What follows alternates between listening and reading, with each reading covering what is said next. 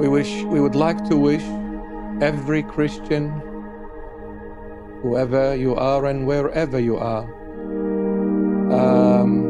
this resurrection of our Lord Jesus, may it be an infinite blessing.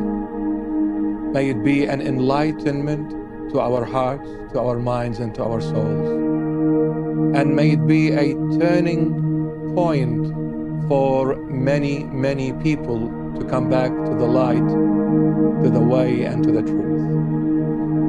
Jesus Christ of Nazareth, all glory to his holy and mighty name, is our Lord, our God, our Savior, and our Redeemer.